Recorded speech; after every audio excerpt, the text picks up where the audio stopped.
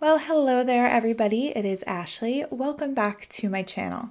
Today I am hopping along with Altenew for their Build-A-Flower blog hop, and this month we have the Snapdragon Build-A-Flower and coordinating die. This here is the packaging for the die, but I wanted to show you the images because it gives a really good idea of what this should look like when everything is stamped out. So you get two full flowers with the stems, and I'm going to pull out the pamphlet here to show you the inside because one, it is so beautifully put together, but also they give such great ideas and inspiration, as well as some ink layering ideas as well, which I think is just so helpful. So for today's video, I thought I would share with you a few ways that I like to take my layered stamped cards and bring them to the next level for my layered stamping. To start off, I'm going to use some of the mini ink cube sets. These sets are so great because they take the guesswork out. Every ink is there for you that you need to start layering your flowers. And again, I'm going to take this one step further today. So I'm using Red Cosmos ink collection and the Warm and Cozy ink collection, and I'm going to be using Frosty Pink on the very bottom half of this flower, and this is the first layer of one of the Snapdragon flowers, and then I'm going to use Sun-Kissed on the top of the same flower. And this is going to make a really nice ombre or faded look. I was looking up some photos of Snapdragons when I was looking at how they're colored, and one of my favorite images that I found of Snapdragons was one that went from a really nice vibrant pink to a really vibrant bright yellow, and I wanted to recreate that in this card. So I'm going to go ahead and do that with all of the layers. Now I go up in succession, or down I guess, because I'm going to a darker color, but because there's only 3 layers of stamping for these flowers, I'm only using 3 colors. So for the reds, I'm using Frosty Pink, Coral Berry, and Ruby Red. And then for the oranges, I'm using Sun-Kissed, Orange Cream, and Autumn Blaze. I know that I want about half of my flower in one color and half in the other, but I don't need a rigid line or decide to exactly where I need to stop each color. I just make sure that I go over the pink with the yellow a bit because I do want to have that blend. One of my favorite parts about this stamp set is the stems. There's 2 parts to each stem for each individual flower, and that's because the top portion of the stem actually looks as if it is going through the flowers.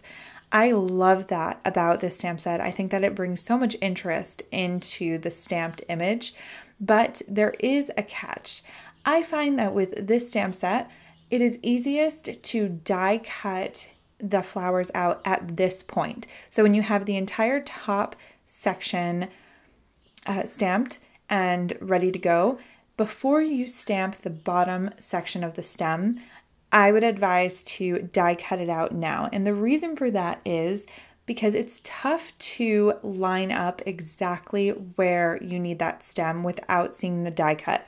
You could be off a little bit to the left or to the right and not even realize it, or it doesn't even look like it. But then when you go to die cut it out, you'll be slightly off center or off line just in your stem, not in your flower. And so to prevent that, or to avoid that, I would suggest going in and die cutting it out at that step, so that you can then just use an acrylic block and stamp in the couple of images for the stems and the leaves in the lower half.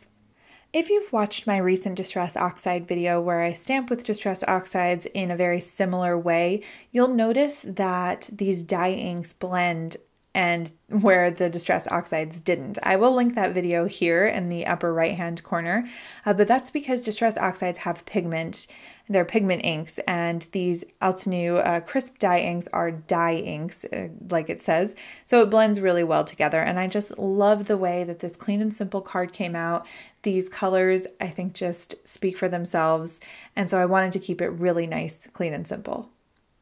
Next, I'm going to be creating one of my favorite types of cards with these Build-A-Flower sets, and that is basically just flowers everywhere. So for that, I need lots of flowers, obviously, lots of floral images. And as you could see in my last example, it took a little bit to get the layered sets all lined up and then stamped, and I definitely want both types of flowers that are included in the set in this card. So I needed to find a way to quickly get these images stamped so that I can have lots of flowers without it taking forever. So what I'm going to do is take a piece of cardstock that measures 8.5 by 11 inches and cut it widthwise down the center at 5.5. So now I have two pieces of cardstock, both measuring 5.5 by 8.5. I'm then going to take one of these pieces of cardstock and place it in my MISTI, and then I'm able to put down my first layer stamp from each image on the top portion of this cardstock. I can then go ahead and close the MISTI door, and now I'm going to be able to get 8 floral images from just placing this stamp one time. So the first thing I'm going to do is ink it up in Frosty Pink. I'm then going to rotate my cardstock and then ink it up in my next color, which is Sunkissed.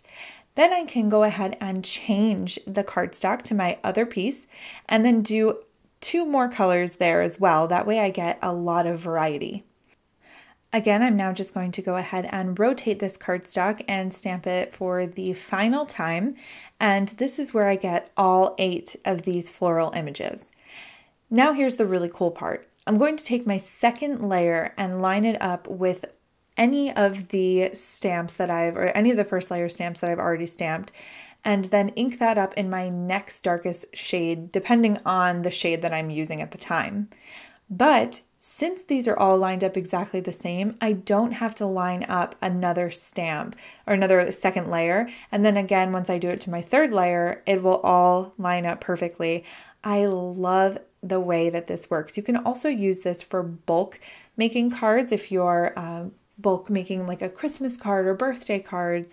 It's great use for that. I learned this technique from my friend Justine Hovey, and I will link her video doing the same type of thing in the description because it really changed my life once I realized I can make all the flowers with just one simple placement of my stamps.